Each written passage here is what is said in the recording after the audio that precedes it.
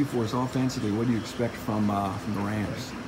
They're going to play at a very, very fast pace. They create a lot of their offense from their defense, so obviously it's going to be imperative for us to take care of the ball. We can't give them run-out opportunities, kick-ahead threes, layups, dunks, that sort of thing. That kind of feeds or fuels their fire.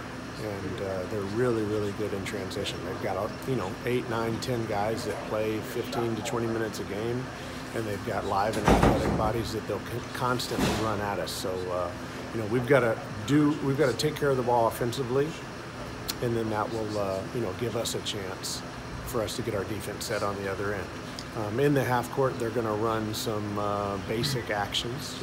Nothing crazy, nothing that we haven't seen, but the majority of their offense comes off of their defense and the points they create with those turnovers. What's the biggest challenge they will present then? Biggest challenge is us to get the ball from point A to point B and to get into our offense. From a defensive standpoint, they do have 4 or 5 guys that can really put the ball down on the floor, so we'll have our hands full in terms of keeping the ball out of the paint and, in terms of keeping the ball in front of us and not getting ourselves into rotations and that sort of thing. But again, if we can't take care of the basketball, we're going to be in for a long night.